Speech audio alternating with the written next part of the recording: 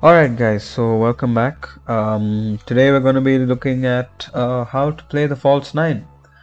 False-9 is a system which was popularized around 2008 when Pep Guardiola first used it in an El Clasico, which we'll come to. I'll talk to you about the real life implementation of it and how you can use it in the game, the players to use, and so yeah, let's get into it. So as I said, it was first probably implemented by Guardiola in this El Clasico in 2008. It was a big game. This was the starting lineup that Barcelona rolled out. That's how they started the game. Looked pretty normal, but there around 10 minutes there was a big change that defines that game. So it was an important match. I think whoever won that match would have probably won La Liga that year. It was close to the end of the season. So the match kicked off, and for the first 10 minutes it was just regular. The teams were playing normal. But then around 10 minutes Pep Guardiola gave the signal to Messi and Eto'o to swap positions. So Messi moved centrally and Eto'o, who was traditionally a striker or a number 9, moved out to the wing. Now why is that? Because Messi, playing as a false 9, dropped deep. A number 9 usually runs into the box, but Messi drops deep, and that created space for wingers like Henry and Eto'o to run into and score. Because that's the entire essence of a false 9. The whole job of a false 9 is, instead of getting into the box like a usual number 9, he'll drop off and create a lot of space for wingers to attack into. And that space can even be exploited by attacking midfielders. Basically, he's drawing the centre backs. The centre backs don't know whether to mark him or to leave him. If they mark him, it leaves a lot of space like this. If they come towards him, it leaves space for the attacking midfielders like Iniesta to get involved. So that's just a little bit about how it was first popularized and how it first came to prominence. How do we use it in game? So this is the squad I tried using. Goalkeeper and centre backs, not much to say, not really important. Go with your preference. Wing backs. Now I prefer to use very attacking wing backs in this area because, as I said, the false 9 drops deep, the wingers come inside, which creates a lot of space on the flanks for your fullbacks to attack. And so I prefer to use skillful fullbacks who are great at crossing, who will get up the pitch. So Robertson and Cancelo work really well. Both are very attacking. They, as you can see, the wingers come inside, so it creates space on the flank for your fullback to get into a crossing position and deliver a beautiful cross like that. I love Cancelo, man. He's so skillful. He has a double touch. I mean, it's something else when your fullback is dribbling past your opponent. Like, look at that. It's so much fun to use Cancelo, and he has the fullback finisher card, so he keeps getting involved in attacks. You see, he doesn't want to go back. He wants to get in, be that extra man in attack. So it's very fun to use him. I love using Cancelo. And Robertson is the same on the other flank. Not as skillful, not as attacking as Cancelo, but a good mixture. So then we come to midfield. In anchoring midfield, I mean, you know me, as manual switch, I always use an anchor man.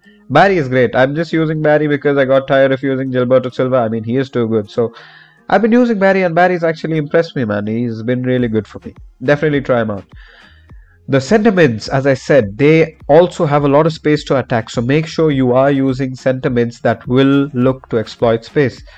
Now again, I've said this before, Beckham as CMF acts like a whole player at times, and Mateus is a box to box. He gives good balance, but sometimes I use Frank Lampard there. But in this system, the way you play, your midfielders will also get involved a lot, and your false 9 dropping back means there's a lot of space for them to attack into. The defenders get drawn out. There's so much space for them to run into.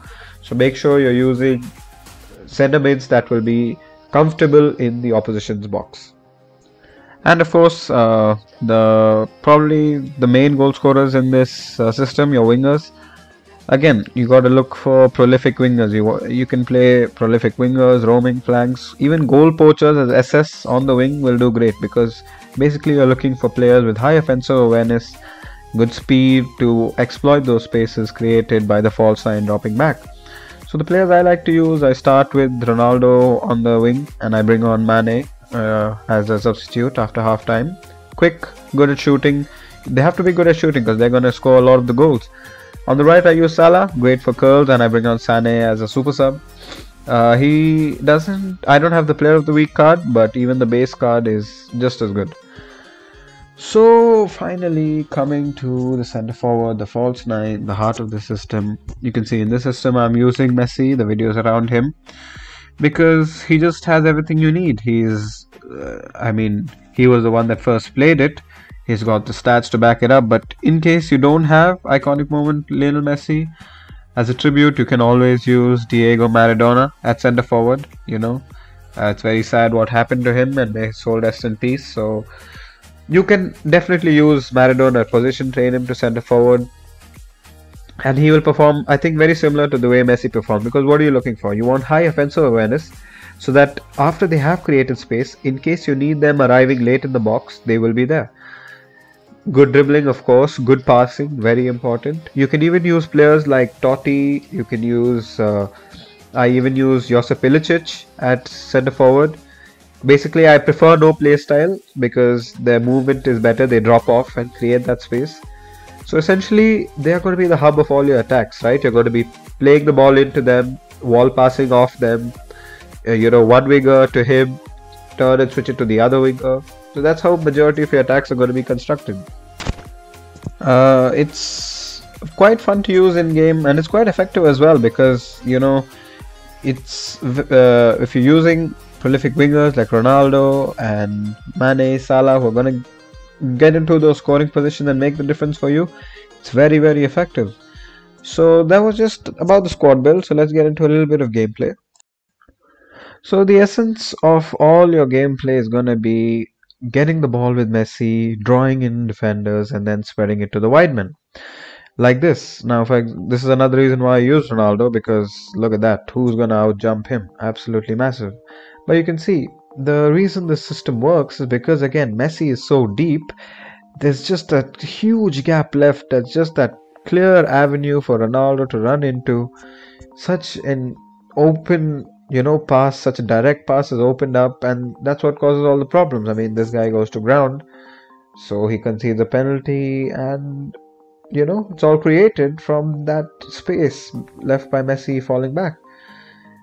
And that's what most of your play is going to center around. Like, you get the ball, play to Messi, draw in the center back. Look, Campbell comes rushing out. Look at the space he leaves in behind for Ronaldo. I mean, Ronaldo's just going to eat that up for breakfast.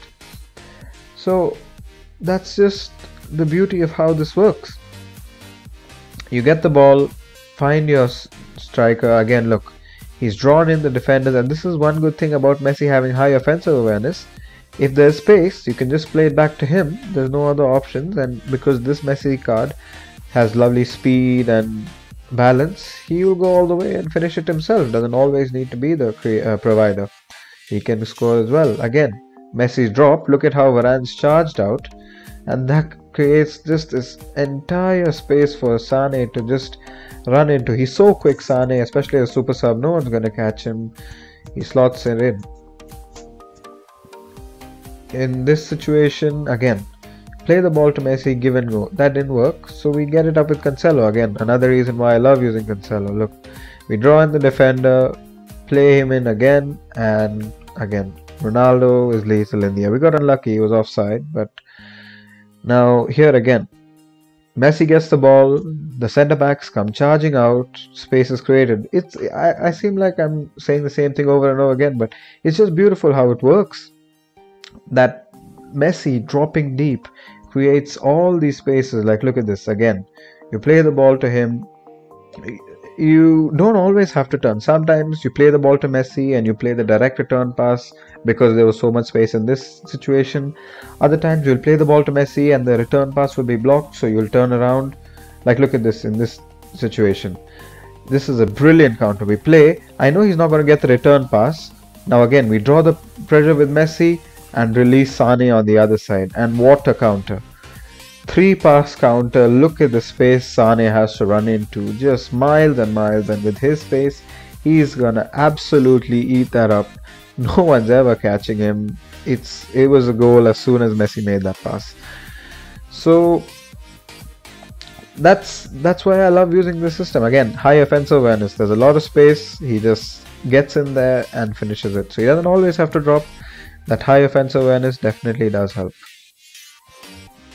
Look, this is, I think I was using Inzaghi on the wing. Again, a good reason why you can use goal coaches. Look, because how deep Messi drops, if you're playing against opponents that spam the pressure button, especially double press, you will completely expose them, because Messi is going to keep dropping and dropping. They're going to keep pressing him.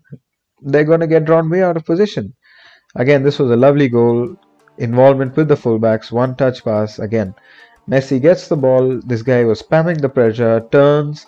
Inzaghi is an absolute acres. That's why you need a good passer as well. Some of these passes that Messi was finding are absolutely exquisite, and Messi is a really good passer. And again, easy goal. So that's just how the False-9 works. I've been using it. I've been enjoying it a lot. It's very fun to use. It's very dynamic on the break. Like, look at this. So much space. Inzaghi, he should have done better, but you know, not a problem. So yeah, that was just my guide on how to use the False-9. Of course, you could use the False-9 manager himself, El Scaloni, I think his name is, who has that SS, central SS, little deeper. But I just prefer this. I mean, I don't know. I don't see the reason why. I mean, you can see he acts like that SS in game itself. You don't even need to convert him to an SS, even though he is playing as a center forward. So yeah, that was the review for today.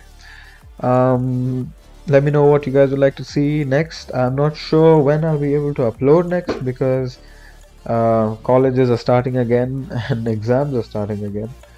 So I may or may not have time to upload that often, but still, you guys have been very supportive on Reddit. Make sure you guys join the PESMobile subreddit, even on Discord. I know a lot of people that do like my videos. Make sure to head on over there. All the links are in the description. But yeah, thank you guys for watching. Please do like and subscribe if you enjoyed the video. And yeah, take care.